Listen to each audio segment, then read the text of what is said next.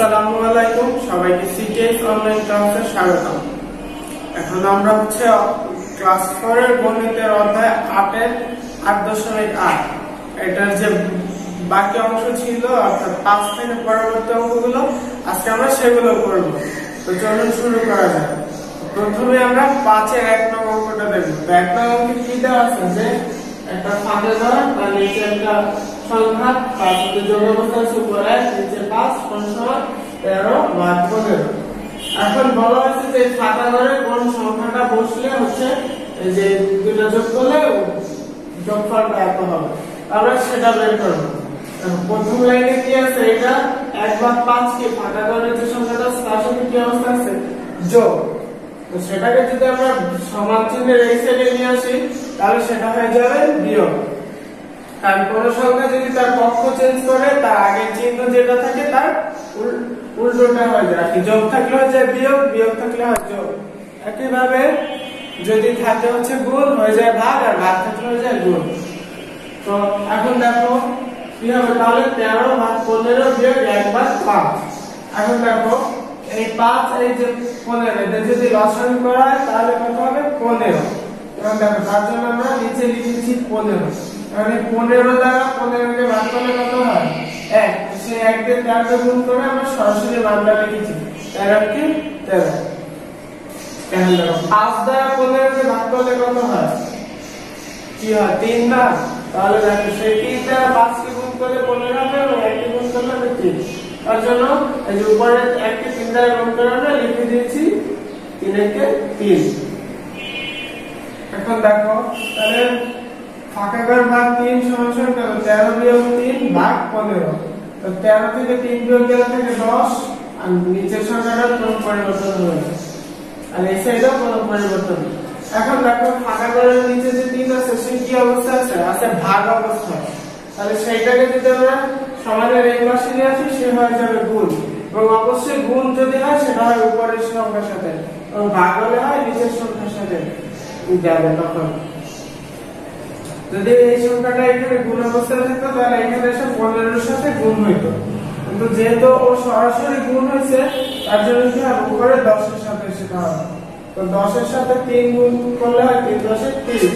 এখন দেখো 30 কে 15 দ্বারা কাটলে কি হয় 15 তো 15 15 গুণে 30। সুতরাং দেখা যাচ্ছে যে ফাঁকা ঘরের মানটা কত হলো, তাহলে 2 কে 1 দ্বারা ভাগ করলে কত অর্থাৎ 2। অর্থাৎ ফাঁকা ঘরে আমরা তখন কি লিখতে পারবো, এখানে ফাঁকা ঘর হবে 2 আর বাকি যে সংখ্যাগুলো সেগুলো একই রকম থাকবে। এখন আমরা এই দুইটা সংখ্যা যদি যোগ করি তাহলে দেখতে পারবো যে যোগফল ওটা বের হয় কিনা। তাহলে চলো আমরা সেটাই যোগ করে দেখি যে আমরা যে মানটা বের করেছি সেটা সঠিক কিনা। দেখো উপরে 2 নিচে অবস্থা কি 1 আর 5। তাহলে দেখো 3 এবং 5 এর যদি আমরা লসাগু করি সেটা হবে 15। দেখো 15 কে যদি 3 দ্বারা ভাগ করা কত হয় 5। তো 3 গুণ 5 তারপর কি 2 গুণ হলো কত 5 যোগ 5 দিয়ে 15 কে ভাগ করলে হয় 3। তো 5 গুণ 3 তারপর কি হবে 1 গুণ 3 3 5 15 উপরে 10 3 5 15 উপরে 3। তাহলে 15 থেকে 1 যাবে উপরে কি হবে 10 যোগ 3 এবং উপরে 10 যোগ 3 মানে 13 নিচে 15। দেখো এখানে 2 বসে যে আমরা যোগটা করলাম তখন কি দেখা যায় যে 13 ভাগ 15 আসছে, অবশ্যই আসছে। তার মানে কি আমরা যে অঙ্কটা করেছি সেই অঙ্কটা সঠিক ছিল। তাহলে এবার দেখো এখানে তো যোগ অবস্থায় ছিল, এখন আমরা একটা অঙ্ক করব যেটা হচ্ছে বিয়োগ অবস্থায় আছে। তাহলে সেটা করা যাক। দেখো 5 এর 3 নয় কি দেওয়া আছে 5 ভাগ 6 বিয়োগ ফাঁকা ঘর ভাগ 7 সমান 23 ভাগ 42। তো এখন দেখো 5 ভাগ 6 এর সাথে কি ফাঁকা ঘর ভাগ 7 এটা কি আছে বিয়োগ অবস্থা, যেহেতু বিয়োগ আছে আমরা এটাকে এই পক্ষে নিয়ে আসবো, তাহলে কি হয়ে যাবে যোগ। এখন দেখো এই যে 23 ভাগ 42 যোগ ফাঁকা ঘর ভাগ 7 এই পক্ষ সমান সমান কি 5/6। তাহলে আমরা কি করব, এই যে ডান পক্ষটা আছে না, এটা আমরা বাম পক্ষে নিয়ে যাব এবং বাম পক্ষে যে মানটা আছে সেটা ডান পক্ষে নিয়ে যাব। যেহেতু দুইজনেরই মান সমান, কারণ কি এদের মধ্যে সমান চিহ্ন আছে, তাহলে আমরা এক পক্ষটাকে অন্য পক্ষে নিয়ে লিখতে পারি, তাদের জায়গা চেঞ্জ করতে পারি। তাহলে দেখো ভাগাকার সাথে সাথে 23/42 কি অবস্থা আছে, যোগ অবস্থায় ছিল না, এই সংখ্যাটার সামনেও কিন্তু যোগ চিহ্ন আছে। তাহলে এটা যদি আমরা পক্ষ চেঞ্জ করে নিয়ে আসি তাহলে কি হবে, যোগ থাকলে বিয়োগ থাকবে, তো সেটা লিখতে হবে বিয়োগ দিয়ে 23/42। এখন দেখো তাহলে কি হবে, ভাগাকার 7 সমান কত, এই দেখো 6 এবং 42 এর যদি আমরা লসাগু করি সেই লসাগুটা হবে 42। আর দেখো 42 কে যদি 42 দ্বারা ভাগ করা হয় তাহলে কত হয়, 1। সেই 1 দিয়ে এর উপর নিচে গুণ করলে কি হয় 42, আর উপরে 23 কে 23, তাহলে সেই 23 টা লিখলাম এবং 42 থেকে 42 এটা আসছে। আবার দেখো 6 দ্বারা 42 কে ভাগ করা হলে 7, তাহলে 7 দিয়ে 6 কে গুণ করলে 42 এবং 5 কে গুণ করলে 35, তাহলে দেখো এখানে 42, এখানে 7 দিয়ে গুণ করার পর হচ্ছে 42 দুটো থেকে একটা যাবে।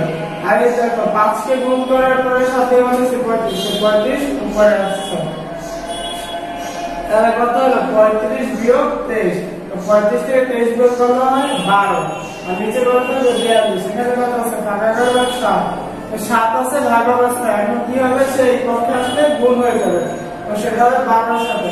এখন দেখো 12 এর সাথে 7 গুণ করলে কত হয়, 7 দুগুণে 14 এর 4 হাতে আমার 1, 7 1 7, 7 আর 1 কত 8, তাহলে আমরা কত পেলাম 84, উপরে 84 নিচে 42, 42 এর কি 42 এবং 42 দুগুণে 84, তো 42 দিয়ে 84 কে কাটলে হয় 2, নিচে থাকে 1। এখন বর্ষাতে নিচে 1 থাকলে তার কোনো ভ্যালু নেই, সুতরাং কি ভাগাকার সমান কত হলো 2। তাহলে আমরা উত্তর কি লিখতে পারি, 5/6 বিয়োগ 2/7 সমান 23/42, তাহলে ভাগাকারের মানটা কত আসলো 2। এখন এই যে 5 এর 2 নং অঙ্কটা, এটা হচ্ছে তোমরা এই নিয়মে করবা, সেটা তোমরা নিজের বাসায় প্র্যাকটিস করবা, এবং সেটা যদি করার সময় কোনো প্রবলেম হয় তাহলে এই ভিডিও কমেন্ট বক্সে সেটা তোমরা কমেন্ট করে জানাবে, তাহলে আমরা পরবর্তীতে সেটা সমাধান করে দেওয়ার চেষ্টা করব। এখন 6 নং অঙ্কে দেওয়া আছে কি যে সবুজ এবং হচ্ছে কি মৃত্যু দুইজন স্টুডেন্ট, তো বলা হয়েছে যে তাদের যে স্কুলটা আছে, ধরে এটা স্কুল আর এটা হচ্ছে সবুজদের বাড়ি, এটা হচ্ছে মৃত্যুদের বাড়ি। তো বলা হয়েছে সবুজদের বাড়িটা হচ্ছে স্কুল থেকে পশ্চিম দিকে অবস্থিত, সেটার দূরত্ব কত 3/8 কিলোমিটার। আর মৃত্যুদের বাড়ি হচ্ছে পূর্ব দিকে, সেটার দূরত্ব হচ্ছে 5/12 কিলোমিটার। এখন বলা হয়েছে যে সবুজদের বাড়ি থেকে মৃত্যুদের বাড়ির দূরত্ব কত, তাহলে আমরা কি করতে পারি, এই দূরত্বটার সঙ্গে এই দূরত্বটা যদি যোগ করে দিই তাহলে সবুজদের বাড়ি থেকে আমরা সরাসরি মৃত্যুদের বাড়ির দূরত্ব পেয়ে যাব। তাহলে আমরা কি লিখবো যে 6 সবুজদের বাড়ি থেকে মৃত্যুদের বাড়ির দূরত্ব কত, 3/8 যোগ 5/12 কিলোমিটার। এখন এই 8 এবং 12 যদি আমরা লসাগু করি সেটা হবে 24, তার জন্য আমরা এখানে যোগের যে হরটা আছে সেখানে 24 লিখেছি। আর দেখো 8 কে 24 বানাতে হলে কত দিয়ে গুণ করতে হবে, 3 8 24, তাহলে 8 কে যদি আমরা নিচে 3 দিয়ে গুণ করি তাহলে উপরে যে সংখ্যাটা আছে সেটাকে গুণ করতে হবে, তার জন্য 3 এর সাথে আমরা 3 গুণ দিয়েছি। 12 কে 24 বানাতে আমাদের কত গুণ দিতে হয়েছে, 12 গুণে 24, 2 দিয়ে 12 কে গুণ করে 24 হয়েছে। এখন 2 দিয়ে আবার উপরে 5 কে গুণ করতে হবে, তাহলে 5 কে গুণ করে দিলাম 2 দিয়ে, তো দেখো 3 3 কত হয় 9 এবং 5 দুগুণে 10, তাহলে দেখো উপরে কত হলো 9 যোগ 10 আর নিচে হলো কত 24, সুতরাং দেখো 9 আর 10 যোগ করলে হয় 19 আর নিচে হয় 24। এখন 19 এবং 24 এই দুইটার সঙ্গে কি কোনো একটা নির্দিষ্ট সংখ্যা দ্বারা ভাগ করা যায় না বা কাটাকাটি করা যায় না, তার জন্য উত্তর কত 19/24, এটাই হচ্ছে গিয়ে 6 এর 1 এর উত্তর। আশা করি বুঝতে পারছো, জাস্ট আমরা ওই দূরত্ব দুইটাকে যোগ করে দিয়েছি ভগ্নাংশের যোগের নিয়মে। তাহলে এবার হচ্ছে আমরা 6 2 নংটা করব।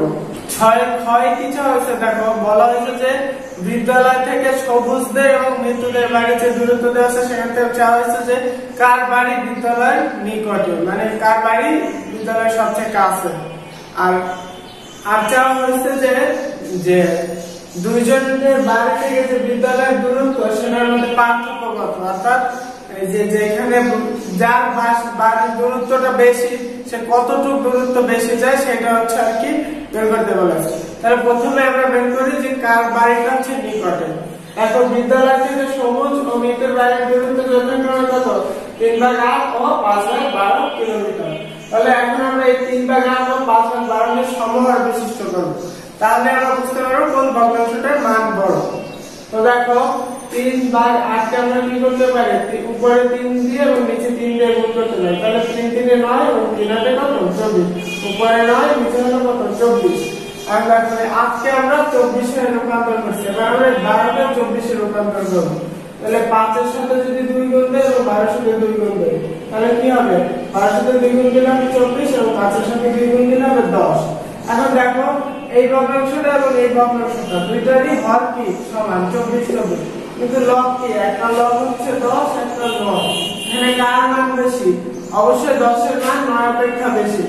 সুতরাং কি বলা যায় যে এই যে 10/24 এই ভগ্নাংশটা কি 9/24 ভগ্নাংশটা থেকে বড়।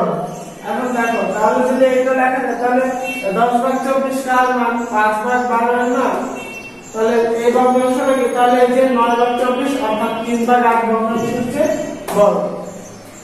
এখন দেখো তাহলে এখানে দূরত্ব কোনটার বেশি, 5/12 এর মান যেহেতু বেশি তাহলে ওর দূরত্ব বেশি, তাহলে এই মানটা কার, মিতুর বাড়ির দূরত্ব। আর এই যে 3/8 এটা কার, সবুজের বাড়ির দূরত্ব। তাহলে দেখা যাচ্ছে দূরত্বের মান কার, সবুজদের বাড়ি। তাহলে অবশ্যই যার দূরত্ব কম তার বাড়ি তত নিকটে। সুতরাং কি, অর্থাৎ বিদ্যালয় থেকে সবুজদের বাড়ি হচ্ছে নিকটে। আর কতটুকু পার্থক্য আছে সেটা আমরা বের করতে হবে। বিদ্যালয় থেকে সবুজ ও মিতুর বাড়ির পার্থক্য কত হবে, এই যে আমরা ভগ্নাংশ দুটোর সমহর বিশিষ্ট করছিলাম না, সেখান থেকে আমরা বিয়োগ করব। বড়টা থেকে ছোটটাকে বিয়োগ করব। বড় কত 10/24, তো 10/24 সেখান থেকে ছোট কত 9/24 সেটা বিয়োগ করছি। আর দেখো এখানে আছে 24, এখানে 24, তো দুইটার লসাগু করলে 24 হবে। তাহলে কি হবে, এই যে 10 থেকে 9 বিয়োগ যাবে, তাহলে সেটা এভাবে হবে 10 বিয়োগ 9। আমরা আরেক করে লিখব, কত হবে, উপরে 1 নিচে 24।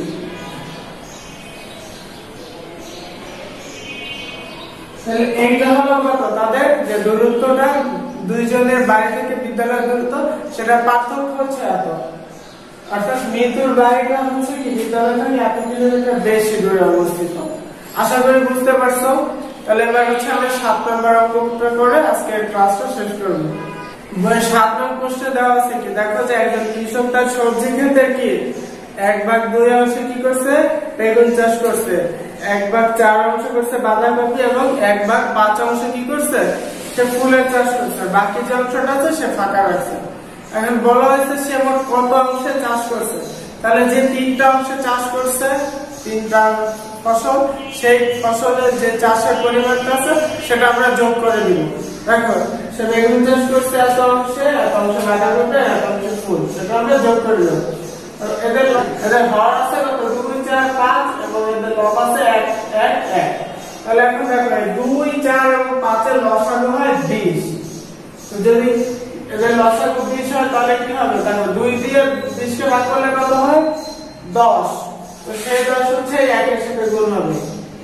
4 দিয়ে 20 কে ভাগ করলে হয় 5, সেই 5 এই 1 এর সাথে গুণ হবে, লিখলাম। 5 দিয়ে 20 কে ভাগ করলে হয় 4, সেই 4 হচ্ছে এই 1 এর সাথে গুণ হবে, লিখলাম। তাহলে দেখো 1 এর সাথে 10 গুণ করলে 10, 5 এর সাথে গুণ করলে 5 এবং 4 এর সাথে গুণ করলে 4। তাহলে 10 যোগ 5 যোগ 4 কত 19। তাহলে এত অংশ হচ্ছে উপরে 19 নিচে 20। তাহলে দেখো 20 এবং 19 এর মধ্যে কোনো কাটাকাটি বা ভাগ করা যায় না। তার জন্য কি এত অংশটাই হচ্ছে সে মোট চাষ করছে। তাহলে কৃষক তার জমির মোট যদি 20 অংশ হয়, তার 20 অংশে 19 অংশ হচ্ছে চাষ করছে আর বাকিটা সে কি ফাঁকা রাখছে। তাহলে এটা হচ্ছে 7 এর 1 এর উত্তর। আশা করি বুঝতে পারছো। তাহলে চলো এখন আমরা 7 এর 2 নং অঙ্কটা করি। এখন 7 এর 2 নং অঙ্কে কি বলা হয়েছে যে তাহলে কৃষক তার সবজি ক্ষেতে কত অংশ খালি রেখেছেন। তাহলে আমরা ধরে নিই যে কৃষকের সম্পূর্ণ ক্ষেত্র হচ্ছে কি 1 অংশ। আমরা জানি কোন একটা সম্পূর্ণ বস্তুকে একটা অংশ ধরে নিতে হয়। তাহলে তিনি মোট চাষ করেছেন কত অংশ, 19/20 অংশ, যেটা আমরা 1 নং অঙ্কে পেয়েছি। তাহলে তার ক্ষেত্রে খালি অংশ রয়েছে কত, সম্পূর্ণ অংশটা থেকে আমরা যে অংশ চাষ করা হয়েছে সেটা বিয়োগ করে দিব। তাহলে কি করব, 1 বিয়োগ 19 ভাগ 20 অংশ। এখন দেখো এই যে 1 এর নিচে কি রয়েছে, একটা 1, সেই 1 এবং 20 এর লসাগু করলে কত হয়, 20। তাহলে এই যে 1 এর নিচে 1 কে 20 করা হচ্ছে, তাহলে কি তার সাথে 20 গুণ দেওয়া হয়েছে, তাহলে উপরের 1 এর সাথে 20 গুণ দেওয়া হবে। তাহলে 1 গুণ 20 বিয়োগ 1, এটার নিচে যেহেতু 20 আছে তাহলে কি ওকে আর কোন কিছু দিয়ে গুণ করতে হবে না, করলে অবশ্য 1 দিয়ে করা যায়, তাহলে কি সেই সংখ্যাটাই থাকে। তাহলে কি হবে, 1 গুণ 20 বিয়োগ করতে হবে 19, তাহলে 1 এর সাথে 20 গুণ করলে হয় 20 বিয়োগ কত 19, নিচে থাকবে 20। তাহলে 20 থেকে 19 বিয়োগ করলে কত হয় 1, আর তাহলে কত থাকে নিচে 20। তাহলে এটাই হচ্ছে উত্তর। কৃষক তার জমি কি যেহেতু 20 অংশে সে 19 অংশে চাষ করছে, তাহলে 20 অংশে 19 অংশে চাষ করলে বাকি কত থাকে, 20 অংশের 1 অংশ, তাহলে সেটাই হচ্ছে কি 1/20 অংশ। তাহলে কৃষক তার মোট জমির কত অংশ ফাঁকা রেখেছেন, 1/20 অংশ। এটা হচ্ছে 7-এর 2 নং উত্তর। আশা করি অঙ্কটা তোমরা বুঝতে পারছো। আর আজকে যে অঙ্কগুলো আমি করেছি সেগুলো বাসায় তোমরা প্র্যাকটিস করবে। আর কোনো প্রবলেম হলে ভিডিও কমেন্ট বক্সে জানাবা, আমরা সেগুলো সমাধান করে দেওয়ার চেষ্টা করব। পরবর্তী ক্লাসগুলো দেখার আমন্ত্রণ জানিয়ে আজকে আমি এখানে শেষ করছি। আল্লাহ হাফেজ।